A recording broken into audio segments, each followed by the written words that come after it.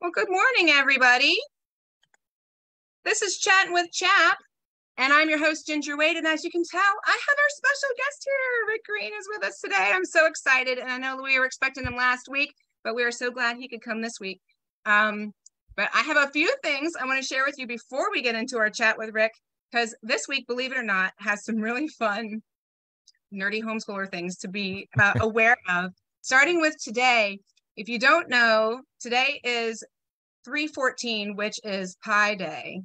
For us math nerdy people, I tagged Steve and Demi this morning, so I'm going to show our little sign. I don't know if you can see it. Oh, it's backwards, of course. Square root of -1, 2 cubed, some pi. I ate some pie, and it was good. So today's Pi Day. So if you're all about learning circumferences and circular things, you're going to need some pie today. So make yourself some pie and enjoy our 3.14 number. I love pie. And if you look at my Facebook, if you're connected with me on Facebook, I actually have a picture of a pie I made with that inscribed on top because, yes, I'm a math nerd and I make a pie every Pi Day. But it's a lot of fun. Tomorrow is the Ides of March. So if you need to do a little Roman history, learn about Julius Caesar, some fun stuff there. So that is going on tomorrow. And Friday on the 17th is St. Patrick's Day. Lots of good things to learn there about St. Patrick and Ireland. And if you got your Veggie Tale on St. Patrick's, there's a really fun Veggie Tale out there that we watch every year. It's on the Sumo of the Opera one. So if you don't know where it's connected, it's a short, but it's fun. Little information about St. Patrick out there. So here we go with our chat with Rick. And I want to tell you, I've known about Rick for a long time. I actually first heard about him because I got connected with David Barton and Wall Builders, and then learned about Rick through there. And we watched Constitution Alive. I'm currently going through it with one of my daughters, and it's just been amazing to learn from Rick as he shares, and David Barton too. And they share like the content of our Constitution and our history is just amazing. And my parents watch you on Victory News. Oh, yeah. Your commentary. And of course, we've heard you on different podcasts and stuff. So welcome to Chatting with Chap, Rick. I'm so glad to have you with us today. It's my pleasure. Glad to be with you. In fact, I'll be on Victory right after this. So tell your parents to tune in. So. That's awesome. I will. She's actually downstairs teaching my little one some reading in English. So I will tell her that. That's once great. We're done. So that is awesome. So Rick, tell my audience now there's a lot of new homeschoolers in Pennsylvania. There's a lot of new homeschoolers everywhere. And they're just getting connected with us, Chap, and learning about like what conventions are and who the people are that are out there. So they may not know you. So can you tell us a little bit about you and your background and all that kind of stuff? Like who Sure. Well, and first of all, thank you for being there for these new homeschoolers. There are so many new people. You know, I've heard varying numbers, double, triple in the last couple of years. I mean, it's exploded. And so you got a lot of parents that are figuring this out. And if they had to do it on their own, I think a lot of people would end up giving up. But because of associations like Chap, they have camaraderie. They have, people to sharpen each other's iron, to go and talk and just get advice. Sometimes cry on your shoulder and say, hey, I need help, and I'm trying to figure this out. And so I just think the God's timing, of course, but I think he allowed for these associations to get stronger and stronger and stronger over these last 10, 15 years, especially for this moment, to be prepared for this massive influx of families that are saying enough of letting the state indoctrinate my child. I'm no longer going to hand my kid over, to Rome and be surprised to Caesar and be surprised that they act like Romans. I'm going to start teaching them the faith. I'm going to start teaching them and raising them in the nurture and admonition of the Lord. And I want my curriculum to back that up and to teach that. So anyway, I just thank God for y'all and for the others around the country. We got started back when I was a House member. I used to be in the Texas legislature, and really out of frustration that there were so few people in the political realm that were coming from a position of conviction and mostly just kind of finger to the wind, whatever's popular, what'll get me reelected. I wanted to help raise up a new generation of leaders that would be grounded in biblical worldview, that would really understand the founding of the country and sort of what are the inputs that produce good outputs societally. Because if you put garbage in, you get garbage out. That's for us personally and family, but it's also for a country and a culture. If you put good stuff in, you get good stuff out. And the founders knew this. They talked about it over and over again. talked about if you had the Bible infused into the culture, you would get good outcomes. If you remove the Bible and the principles of the Bible, you would get all the crime and vice and slavery and all the things you didn't want. And so I became very passionate about that. And we started with kids, just training young. When I say kids, I mean 16 to 25-year-olds, young people at that point when they're really figuring out, what do I really believe? What do I want to do with my life? What God's calling on my life? What's my purpose? So for 15 years, that's what we zeroed in on, 16 to 25-year-olds. And we do these, what we call leadership congresses around the country and state capitals across the country. Closest one to you guys at CHAP would be at Dover. We do one in Dover, Delaware. And Nicole Tice leads that one from the Delaware Family Policy Council. So anyway, we did that for years. And then we started doing more and more Constitution training because we realized, civic ignorance, biblical ignorance, that's the petri dish where bad government grows. And you get bad leaders and bad results if you don't have civic literacy, if you don't have a populace that is educated in the basics of the principles of liberty. And what we know are biblical principles of liberty. And so we started doing Constitution classes and everywhere we could, trying to get people to learn these things. And that's just exploded. I think we're, close to 1 million people that have been through either Constitutional Live or Biblical Citizenship or one of our other classes. And we just love doing it. We try to, I try to say this as humbly as I can. We have the only Constitution classes in which you'll stay awake. Everybody else to go to sleep. I hate boring history. David Barton spoiled me. I used to sleep in high school and college in government classes and history classes. And then somebody gave me a cassette tape of David Barton and he brought it to life. And I was like, okay, I want to learn it this way. And if I ever teach it, I'm going to teach it that way. And so that's what ended up happening. So we love what we do. We're blessed to do what we do. And we're thankful to be partnering with y'all to bring this to Pennsylvania. That is awesome. We are very thankful for you too. And I tell you what, that is very true. You guys do make it come alive. And I slept through history too. I hated history in high school. And then I started teaching my kids and I learned about literature, and teaching them through that way. But your stuff too. And of course you're doing things with Brad Stein. Oh my goodness. It just makes it, like you said, it brings it to life and makes it pertinent. It was awesome. It's awesome. So okay, so we here at CHAP, we are the Christian Homeschool Association of Pennsylvania. We're all about discipling our children, training our children in the way we should go, in the way they should go, raising them up, giving them what they need to be functioning adults and stuff. That is what our heart is. That is what we are encouraging parents to do throughout our state. And so we're bringing you in, and you're America's Constitution coach, right? And you know all about the Constitution and sharing that. So how do those connect? Like, how does this, this encouraging a faith-based education, how does that connect with the Constitution? Do they have great question. And I forgot to mention, by the way, I was homeschooled myself. I mean, I was homeschooled back in the day when you didn't answer the front door. Exactly. And it was all very questionable. And I remember seeing my pastor on television where they're, coming after him for encouraging homeschooling. So we've got a long history in the homeschool community itself. We homeschooled all 4 of our kids. They're all grown now and homeschooled them all the way through. But anyway, all that just to say, so I love the movement and a part of the movement, but why bring the Constitution in and from a faith-based perspective? And I always approach it this way. And a friend of mine, Paul Blair, he's a pastor out of Oklahoma. I told him last week, I said, I'm still in this line from you because it's so good. But he started to say this to pastors. He'll say, what part of your life is the Lord not Lord over? And then get them to think about the fact that, we've kind of put government and politics in that word. I hate even using that word, but the Constitution, all those things in this box over here, and said, oh, that's not, the Bible doesn't touch that, or church doesn't touch that, or whatever. Instead of saying the earth is the Lord's and the fullness thereof, Psalms 24:1, and saying that the Great Commission is actually to teach them to obey everything I've commanded you. And so from our perspective, it's very much a part of our faith walk. And that to truly serve God well, we have to serve him in every single area.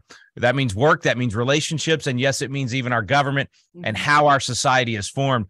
And so for us, the Constitution is it's kind of like what Charles Finney said in the Second Great Awakening, that politics is just simply part of a religion in a country such as this. And Christians must do their duty to their country as a part of their duty to God. God will bless or curse this nation according to the course Christians take in politics. And what he was saying was, that in our system, if we were in the Roman Empire, it'd be different. We'd render unto Caesar what is Caesar's, and we have no say in how government's run. It's all Caesar. But in our system, we are Caesar. So because when he says a system like ours, or in a country such as this, what he's saying is we're a constitutional republic, which means you're Caesar, I'm Caesar, we're in charge. And therefore, God's given us responsibility. And therefore, we have to say, okay, how do I do Caesar well? How do I fulfill my role biblically? What does the Bible say about how to treat my neighbor, how to lead, how to form, what are good taxes, bad taxes, all that. The Bible speaks to every single one of those things. And so the Constitution itself gives us a chance to analyze how our society's formed from both a biblical perspective and a republic constitutional. How do we do this in our particular system? And we just want to be good stewards of what God's given us. And we're blessed to have, I would argue, the best system in the history of the world. Absolutely. And some people would say, well, Rick, America this and America that. And there's a real debate right now. Is America good or bad? Should I defend this or not? And I'm a country boy. I just ask people, listen, are people trying to get in? Are they trying to get out? That's the test. Are we are we a nation that people want to come to, or a nation people are digging tunnels to get out of? And of course, everybody knows the answer to that. There's a reason they want to come here. There's a reason that we have 1 out of every 5 immigrants on the planet, more than the second, third, fourth, and fifth nations combined. There's a reason America is still the shining city on the hill. And we've got our problems. Listen, we could talk about all the negatives and the bad. It's there. And David Barton and I both, we always say the good, the bad, and the ugly. We want to be eyes wide open. So Ginger, I'm not glossing over any of that or being Pollyanna. We can talk about that. But I just think we've lost the good. We don't talk about the beauty of our system and what God's given us. And so people check out instead of saying, wait a minute, this is my responsibility. And I want my kids to have freedom. So I'm going to teach them from a faith perspective how to be a good citizen. Yeah, absolutely. And there's just those, I don't know how the church bought into that lie. Don't get involved. You're supposed to be taking care of sharing the gospel. Well, it's all part of the package. And we've been watching Constitutional Lie, my daughter and I, and she's like, well, Mom, I can watch it. I'm like, no, I want to watch it. I've watched it before, but I'm not immersed in it every day like you are. So I forget. So I like watching it again, and then you and David are there, and you're talking about quotes from these guys and scriptures that they bring up to support the different things in the Constitution. It just blows me away. Like, it's just so intertwined for all that. And well, my daughter.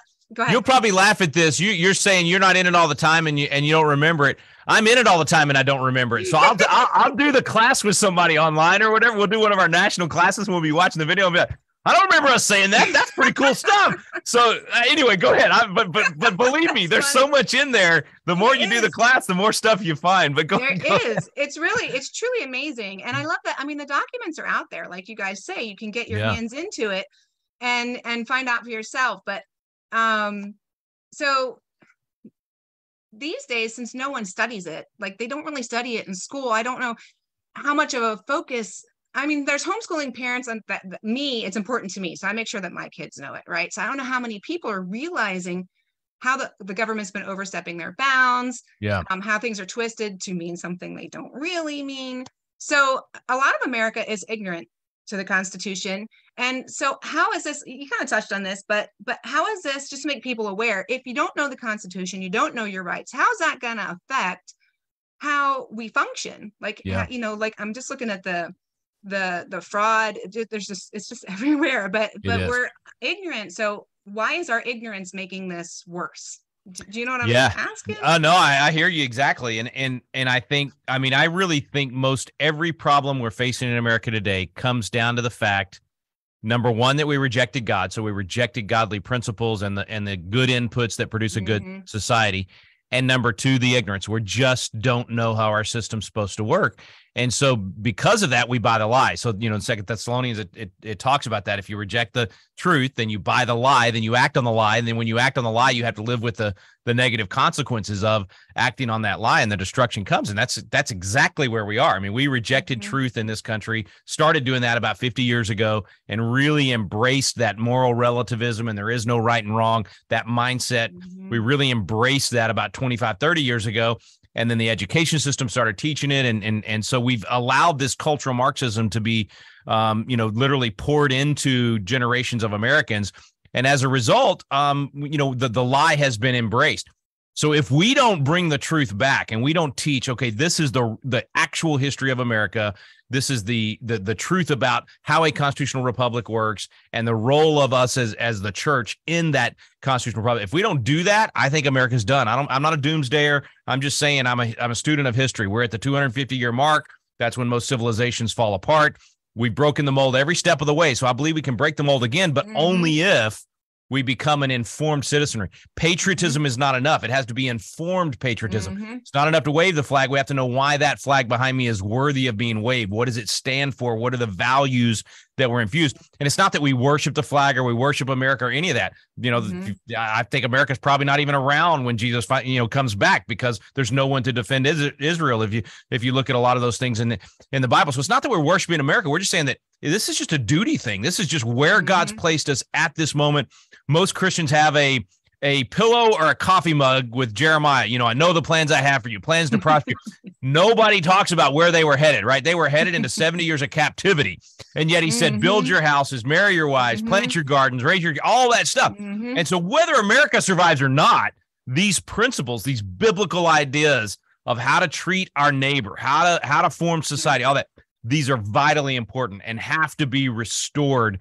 And it's our job to do that as believers. It's our responsibility. And as parents, it's our job to teach our children these truths. Every state constitution in America in the education section talks about the reason for education in most states for public schools is to have an informed citizenry. Well, virtually no state in America is still doing that, actually following, which is why homeschooling exploded, because we as parents said, you guys are failing not only at teaching the right values, you're failing at even educating my kid. And so now we have this window of opportunity where all the bad of the last few years, where government's gotten completely out of control, has shaken us out of our slumber. And millions of families are now saying, what do? I want to do something. I want to learn more. So we have, you and me and all these associations, we have an opportunity. We have a window where we can share that truth with all these families, and then they can share it with their kids. There's a real chance here at revival. There's a real chance here at a revolution of freedom and a love of coming back to God's word. And I don't want anybody to think that when they come to the conference or when they watch any of our stuff, that we're at all saying politics is the answer. Not at all. What we're saying is the Bible is the answer. Going back to God's word, getting into God's word every day, and then applying it to everything and not leaving anything off the table. That's the message that I plan to bring at the conference, and that I hope people will embrace, is that if you want to do something to save America, get back in God's word and teach it to yourself and to your kids. And then don't leave anything off limits when you go to live that out. Absolutely. That is awesome. And that kind of encapsulated my next question. I was reading your mind. That's okay. You were. It was awesome. So and we're about equipping, connecting, encouraging the homeschool families. You know, we're protecting, keeping an eye on those legislators in Harrisburg and seeing what they're up to. Yeah. But I'm like super excited to have you there, to be encouraging the people and making them aware of what you just said, of the fact that we need to be active. We need to be teaching our kids. And a lot of us, like, I don't remember ever reading the Constitution in high school. Like, we learned American history or whatever, but I don't remember doing a study on it, like an exhaustive study on it. So it's been missing for a long time. So we as parents need to learn right along with our kids. So as you're reaching out, you know, and chatting with, I'm looking at some of the topics you're going to be doing. Hope is alive, teaching civics in a fun and purposeful way. It is possible. Be of good cheer. So it's not, like you said, it's not doomsday stuff. It's, you know, raising leaders, and just equipping parents out there to be like, I know you might be listening and going, Constitution, oh my word, like, this is terrifying. Like, I don't know the first thing. How am I going to teach your kids? And it's one of those things, parents, we're learning right alongside with our kids. You know, like, I hated history in high school, but as I was teaching my children, I really learned a lot. So parents, be encouraged. I mean, Rick's going to be there. Rick, he has 8 talks, and unfortunately, I'm speaking during 2 of them. So I won't be able to come listen to all of them.